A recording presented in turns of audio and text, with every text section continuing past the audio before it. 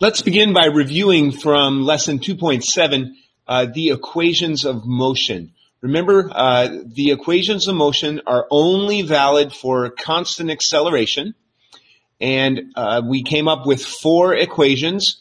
Each equation has 4 variables. There are 5 total variables. V final stands for the final velocity, V initial, acceleration, time, and displacement.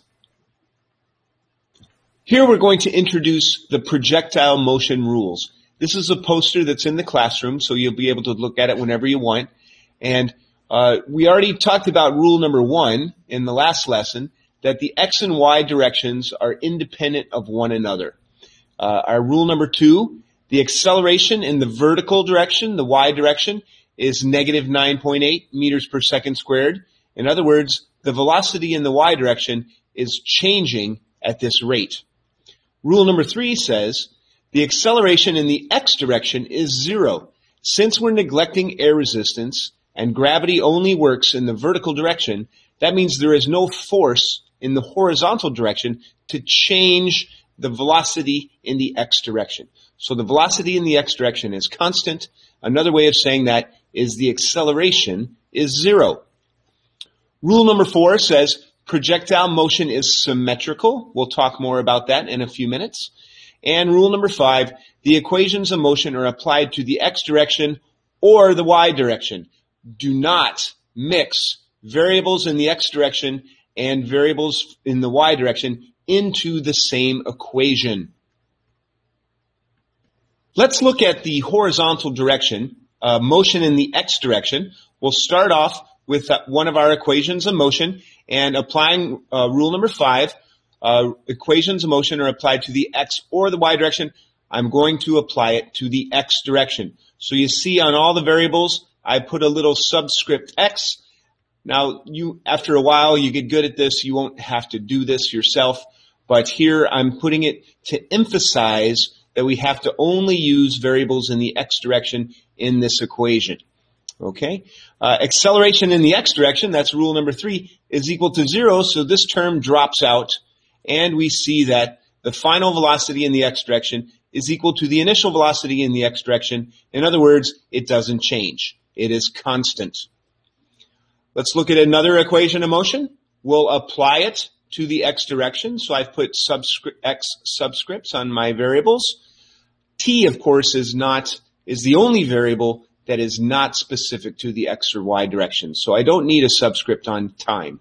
Time is the same for both the x and the y direction. That's the only one of the variables that is the same. Okay, so once again, the acceleration in the x direction is 0, so this term drops away, and I get my final equation that says displacement in the x direction is simply the velocity in the x direction times the time. For something that's moving at constant velocity, you just multiply the velocity times the time, and it gives you the displacement. Here's the form of the equation that you'll see in your textbook. It is the same as this one. Now let's look at the vertical direction, or the y direction. I'll start off with this equation of motion, apply it to the y direction, and now the acceleration in the y is not 0, so this term does not drop out, and this is the final form of the equation for displacement in the y. And here's the form you'll see in the textbook that is the same, has the same meaning as this one. Similarly, for this equation of motion, none of the terms drop out, but I'm putting the y's here in the equation to emphasize, once again, it's very important. You have to only use the y variables in one equation or only the x variables. So here I'm applying only the y variables to come up with another equation of motion for the y direction. And here is the equivalent equation that you see in the textbook. That means the same as this. And again, the other equation of motion, I'm going to apply it solely with y variables. And here is its equivalent equation that you'll see in the textbook. So the ones in my handwriting are what you'll see on the poster in the classroom, and these typed ones here are the ones you see in the textbook. Some tips about using the Y direction in projectile motion problems. There are some things you can try to remember that make solving problems regarding projectile motion easier. The first one is you'll notice at the top of the trajectory, that's when the velocity in the Y direction stops from going in the upward direction and changes to going in the downward direction. So for a very brief moment, the velocity in the Y direction at the highest point of the trajectory, called the apex, at the highest point, the velocity in the Y direction is 0. And this can be very helpful in problems because if you choose this highest point as your initial starting point or your final ending point, then you know that the velocity in the Y direction is 0. You know that all the equations of motion have 4 variables in them. So in order to solve an equation, you have to know 3 of the variables. So if you use this point as a starting or ending point, now you have a value, a known value for the velocity in the Y direction, whether it be the initial or the final. It's up to you. Another helpful tip is that the time that the projectile is in the air is determined only by the Y component of the velocity. It does not matter what this X component is. Whatever this Y component is, it's going to slow at the rate of 9.8 meters per second every second. So however long it takes for that speed to run out, and then by symmetry, which is rule number 4, it'll take the same amount of time that it takes to go from the ground to the highest point to go from the highest point back to the ground. So that time in the air will be determined only by this value of V initial in the Y direction. Which leads us to another idea that if the time in the air is determined by the initial velocity in the Y direction, if the time in the air is the same, that means the initial velocity in the Y direction is the same, which also means the projectile will go to the same height. So here I've drawn 3 examples of different trajectories, but all 3 have the same initial velocity in the Y direction. Yes, the initial velocity is greatest here, less here, and the least here, but the Y component is the same. And you see for all 3, they go to the same height, and they will be in the air for the same amount of time. This first one is going straight up and down. The next one goes to the same height, is in the air the same amount of time, but goes some distance in the X direction. And my third projectile, again, has the same Y component, so it goes the same height. It's in the air the same amount of time as these other 2 projectiles, but because of its larger X component of velocity, it goes further in the horizontal direction. Let's watch Professor Walter Lewin of the Massachusetts Institute of Technology tie all these ideas together in a fun demonstration. So here's the golf ball. I'm going to fire the gun now. Close. Close. Reasonably close. Well, since it's only reasonably close, perhaps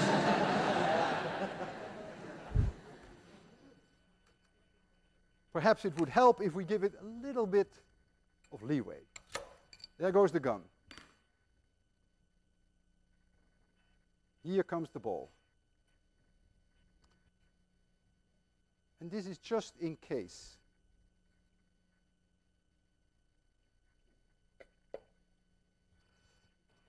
Tape it down.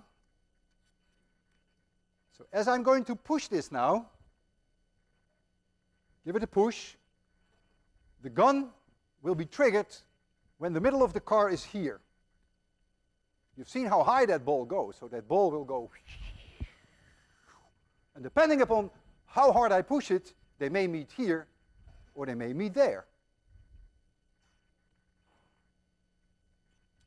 You ready for this? You ready? I'm ready. Physics works. Let's watch it again in slow motion. This time, notice that the ball is always directly over the cart, showing that they both have the same velocity in the x direction. In this video, we'll see that the velocity in the x direction is unaffected by the velocity in the y. Obviously, the jumper has velocity in the y, the skateboard does not, but they both continue to travel at the same velocity in the x. Here's some historical World War II footage. Notice that as the bombs fall from the plane, they accelerate in the y direction, but maintain their velocity in the x direction and remain directly underneath the plane.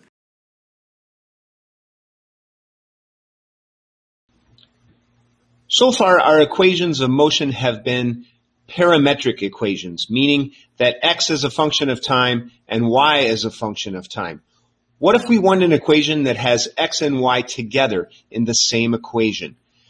What we'll do is we'll take our equation for position in the x as a function of time, and we'll combine it with our equation that tells us position in the y direction as a function of time. And we'll do that by solving the x equation for t and taking that expression and plugging it into the y equation everywhere we see a t. So here is the derivation. You can pause the video and follow along the math if you like. But what we come up with is an equation, y as a function of x. The other variables, or the other terms in the equation, are constants. For each specific situation, I will have some launch angle and some initial velocity. So those are constants for each specific situation, and my only variables are x and y. You'll notice that the form of this equation is y equals ax plus bx squared, where tan theta is a, and this g over 2 v naught cosine theta naught squared is the b term. That is in the form of a parabola. So therefore, we know parabolas are symmetrical, so therefore we come up with our fourth projectile motion rule that says projectile motion is symmetrical. So what we do is we take our parabola and we divide it down the middle through the apex, which is the highest point of the parabola. And what this symmetry is nice because it tells us a couple things. First off, if we take any point on the parabola, we can find its corresponding point on the other side of the parabola that is equidistant in time from the center point, and the velocities will be the same. The magnitudes of the velocity will be the same. Also, we can see that the time it takes from the ground to the highest point will be the same amount of time that it takes to go from the highest point back to the ground. Also, the launch velocity will be equal to the landing velocity. The magnitudes of the velocities will be the same. We can then use that equation of the path to come up with a specific example of when is the position in the y back to where it started. In other words, it flies through the air and it comes back to the same height that it was launched from. In that case, the y value in our equation of motion for y position will be 0. And how far has it traveled in the x direction when that happens? We call that the horizontal range, the distance in the x direction that the projectile travels when it comes back to the same height that it was launched from. So we're going to do the same thing. We're going to have our equation in the x, but now we're going to call our x position specifically r for range. And we're going to do the same thing we did before. We're going to solve that equation for t, and we're going to take our equation in the y direction, plug in that expression for t, and we're going to algebraically simplify it. You can pause the video and follow the math if you like. And we come up with this equation here. The product of these two terms is equal to 0. So this has two solutions, of course. R can be 0. That's not the solution we're interested in. The range is 0, or excuse me, the y value is 0, the height is 0 at the very beginning. Sure, that's when it's first starting off. We don't care about that. This is the term we care about. When this term is 0, that's when it's landing on the ground again, and we're going to solve that equation for r, and using the trig identity 2 sine theta cosine theta equals sine 2 theta, we simplify this to this, and we get an expression for our range. And this sign term, we know that the sign of anything varies between 0 and 1. So the range will be maximum when this term right here, sine 2 theta, is equal to 1. And so if sine 2 theta is equal to 1, we know that the sine of 90 is 1, so 2 theta is equal to 90. So that means my initial launch angle is half of 90, or 45 degrees, to give me the maximum range. When I launch my projectile at 45 degrees, I will get the maximum range. That's when the ball is landing at the same level that it was fired from. And if we look at this graph of horizontal and vertical distances of a projectile, here's our 45-degree projectile. We see that it does go the farthest of the ones shown here. But something else interesting you notice, 30 and 60 launch angles land in the same place. 15 and 75 land in the same place. It turns out that complementary launch angles have the same range. Not the same time in the air now, but the same range. They'll land in the same place. So here's two examples. A projectile launched at 15 and 75. That's shown on the graph. If you plug into the equation, you'll see that this term, the sine of 30 and the sine of 150, you can try it in your calculator, is the same number. But here's another example not shown on the graph. If I launch a projectile at 36 degrees, it will land on the ground in the same place that a projectile launched at 54 degrees does. 36 and 54 add up to 90. They are complementary, and they will have the same range. Remember now, not the same time in the air. The lower ones, of course, the lower launch projectiles will be in the air for less time, but the complementary angles still have the same range.